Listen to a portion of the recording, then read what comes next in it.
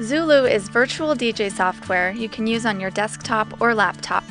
Mix track after track during live performances, or simply let Zulu be the DJ for you. You might also be interested in MixPad multi-track mixing software for mixing audio clips together for soundtracks, recording your band, recording voiceovers, and more.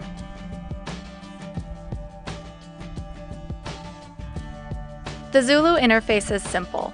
The playlist is at the bottom, decks A and B are at the top, and the crossfader is in between the two decks. Create a music list in Zulu by clicking the Add button to add tracks.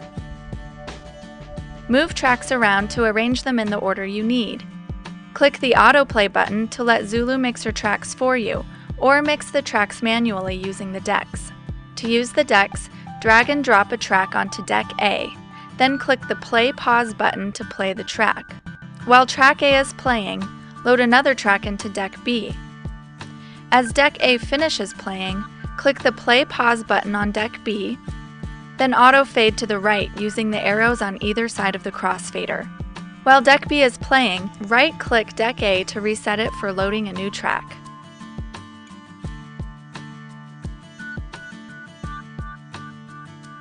Smooth transitions between clips requires lining up the beats per minute, or BPM, of the tracks in the decks. Zulu automatically detects the BPM of each track when a track is loaded on the deck, and creates beat markers based on the detected BPM. Use the Sync button to automatically align a track's BPM to the BPM of the track on the other deck before crossfading. If the BPM needs adjusting, select Edit BPM from the deck's menu. Either enter the correct BPM or tap the beat on your spacebar, and the beat markers on the deck will be updated to match the adjusted BPM. For advanced DJs, line up the BPM between two tracks using either the pitch control slider to speed up or slow down the track, or use the speed control arrows to temporarily speed up or slow down the track during crossfading.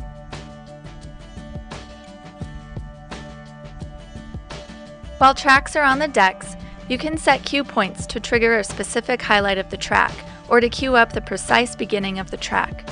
Use the Set Cue Point button to set a cue point at the cursor location. Then click Cue Pause to cue the mark, and Cue Play to begin playing the track at the cue point.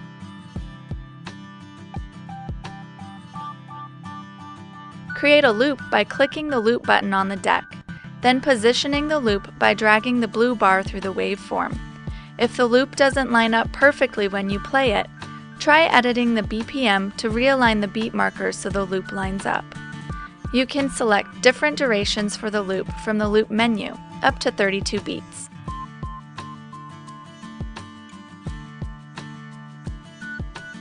Control the bass, mid, and high frequencies using the equalizer sliders, or cut off any of the frequencies with the kill buttons.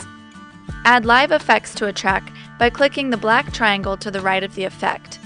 Edit the effect's parameters by clicking the E button, and then adjust the settings in the adjacent edit window. Note that when you reset a deck, the equalizer and effects are not reset.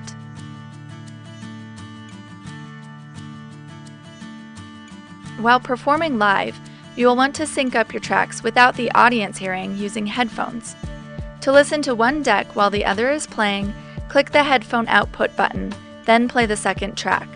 This will only work if you have a sound card or driver that supports multiple outlets.